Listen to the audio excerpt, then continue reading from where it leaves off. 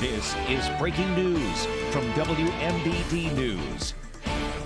Good morning and thanks for joining us. We start with some breaking news. Yes, a man is dead after apparently being shot early this morning in Peoria. It happened on Forest Hill Avenue near Sterling Avenue just before 2 this morning. According to a Peoria police spokesperson, police were in the area when they heard gunshots. They found a man with an apparent gunshot wound in a wrecked car. He was taken to a local hospital where he was later pronounced dead. Now, there's no suspect information at this time, but if you know anything, you're asked to call Peoria Police using the numbers at the bottom of your screen. And